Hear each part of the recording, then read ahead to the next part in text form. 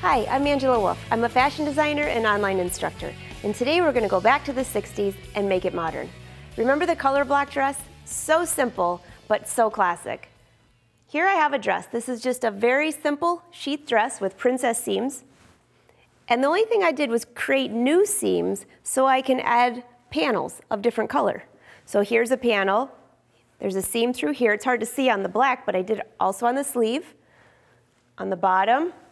And then, of course, I had to add the new modern exposed zipper, which is really fun. So let me show you how easy it is. I've shown you how to do color blocking before, but it was a very complicated design. So let's do something very simple, just like this dress here. I'm going to take this dress and I'm going to lay it the same way that my pattern is, and we're going to copy this design. So what you need to do first is find a pattern. You should really fit it first to make sure it fits before you create all of this, cut it apart. But here's the back of my dress. And what I've done is I've taken this is just paper. I've traced this pattern out because you need two sides to work on. So there's the back, and we're going to work on the front. So I'm going to get that out of the way. Here's my front piece, which would normally be cut on the fold. And I've already traced that out as well. So we have one full piece to work on. And the only thing I've transferred over are my darts. You would also want to transfer over your notches. I didn't do it here, and your grain line, which is right along the fold. So whatever style you want, if you find a photo you like, color blocking is really in style again. So find a photo you like, and I'll explain how you figure out what to do with this. So first on the picture here, we have a line that goes across. The one thing you need to keep in mind is when you draw a line, you're going to draw the line exactly the way you would sew it. So I don't want to draw a line specifically to the middle of the chest area and stop. I want to have full lines, just like that. So let's start at the top line. This looks like it's about mid-shoulder. I'm going to line this ruler up so the line is perpendicular to the grain line and just give myself a nice line. Actually, I'll use pink because I think you'll see it better. All right, so this line right here is this line right here. And it looks like there's a line right down the center. So I can do this line next because I'm stopping in the center, but I have a seam right here.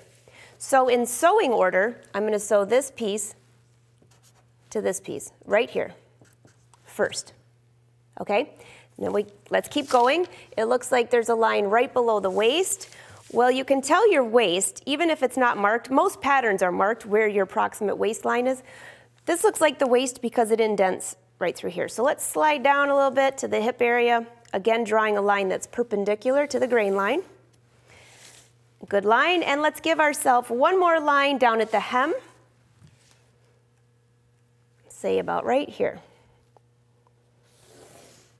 That looks great.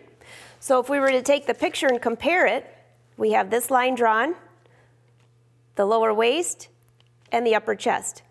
So the last thing we need is one line that goes all the way down this side.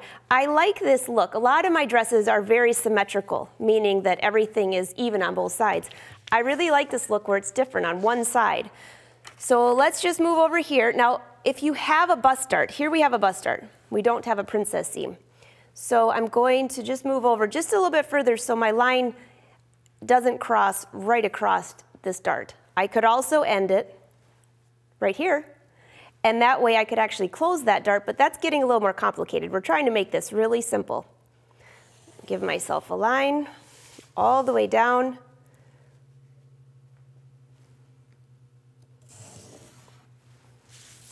Okay, this line right here is this line.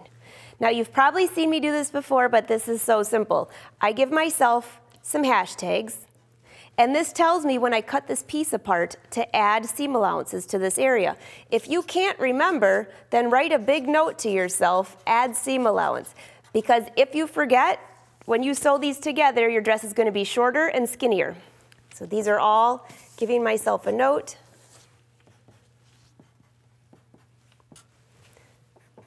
Okay. Now notice this dart right here. I could technically move that line over a little bit. I'm not going to right now, but if I was paying a little more attention, I probably would have had that line just like that, all the way down. Because then I can just make the seam, curve the seam a little bit and get rid of that dart, instead of having a dart right next to your seam. Okay? Does that make sense? So pay attention to where your darts are. I'll pay better attention the next time. So here we have 1, and it looks like this is color number 1, and 2 is color number 2. So you can write white. Some people like to use colored pencils to color in the area to see what it looks like. So you're going to mark the number 1, 2, 3, 4, 5, 6, and 7. Those are all of your pattern pieces. Either take a photo of this or draw this out so you know when all this is cut apart which piece goes where. It's pretty simple with the larger design, but it can still get confusing. Okay, decide what order you're going to sew this in. Now with that dress you see the black. You could add a black panel, but I'm going to show you a really easy way just to add ribbon through this area to make it look like you added a panel. So once we cut this apart, these two will sew together, these two will sew together, these two, and then sew each one across. Okay? So let me show you one that I've already started to put together. Actually, before I get to that one, I saved this from the dress behind me. This is the pattern piece for the sleeve. So here was the sleeve, just one band of color, and this is the pattern. All I did was cut a strip. And then when I cut this apart, I told myself to add seam allowances. I numbered the pieces. Very simple to do. All right, so here is a top. This is what this pattern looked like. You can see I wrote what color I wanted, and I numbered the pieces. I'll leave this so you can compare both of them. Here's the top. Very cute. This time I was paying attention, and my seam goes right next to that dart. So I don't have a dart going half on this side and half on that side. And also what I have here is ribbon. This is just simple ribbon. Nothing special about it. It's soft though. Make sure you don't pick something stiff. The one thing you need to keep in mind is which ribbon do you put on first? Because I've already sewn my whole top together, then we're top stitching the ribbon. If I were to add this ribbon here, I would have a raw edge on top. So again, you have to plan out what you're sewing first. Let's take a look at one that's a little bit bigger. I'm going to use a bigger trim. Notice my pattern's all sewn together. Here's my ribbon and here's a raw edge. That's okay because this is going to be sewn on right here. Great. And this is going to be sewn on. So my raw edges are actually going into the seam.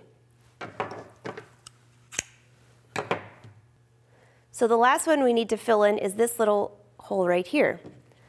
Again, if I were to go like this, I'm going to have a raw edge. And this stuff will fray. So instead, I'd want to sew this on first and then this.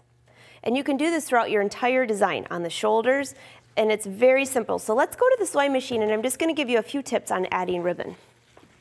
So there's a few things you need to be careful of because when you're attaching the ribbon, it could scrunch or it could stretch the fabric. Another thing I want to point out, if you look closely at this ribbon, I'm using white because I thought it would be easier for you to see, but if you remember that dress design, it was black, which there wouldn't be any problem. But this is white, or if you used a really light cream, I can actually see the green fabric and the blue fabric through that. So I'm using this so you can see it, and I'm going to use green thread, even worse. But when you're doing this design, make sure you pick a darker color ribbon or be considerate of what colors are down below. So I'm setting up my machine for a straight stitch, and I'm going to use a 3.0 length. Again, I'm going to use a contrasting color.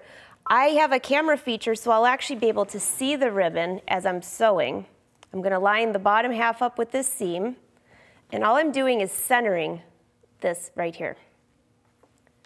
You really don't need to pin it. Okay, I can see on this camera right where my stitch is going to go. All right, get to the end. And that's all I'm doing is just a simple stitch. You really don't even need to back stitch. So if you don't, it's okay because you're going to have a ribbon over this. But I have mine set up to just automatically do that.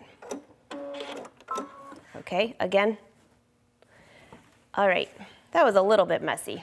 I would be a little more particular than that. But here's our second strip. And now this is when I really want to show you. I'm going to turn this off because it's a little distracting. I want to show you what I do because the fabric stretches this way. So I'm going to just lean forward. Don't stretch your fabric. Hold your ribbon right on here. So I'm actually holding the ribbon to the fabric and stitch. Now what I'm doing is I'm holding the ribbon to the fabric so the fabric's not stretching and the ribbon's not stretching, feeding in more fabric. Either way is not good. So what I'm trying to do is lay this flat. I'm just holding the ribbon, lining it up in the center, and stitching. Again, you really don't need pins for this. If you use pins, that sometimes causes wrinkles because it's going to squish up your ribbon. And I'm going to stitch across here, and let's see what we have. Now, from this point forward, I'm going to do a bad example for you. I'm just going to stretch this just a little bit so you'll see the bad example. This would be if I'm holding the ribbon, and I'm just going to let all that fabric feed under, which is a no-no in case you grab some coffee and missed that last statement. So I have a good example and a bad example on here. Even if you have a t-shirt or something you want to restyle, this is perfect to do. You could cut up the t-shirt, add ribbon, or just add ribbon to it and make it look like it's color blocked.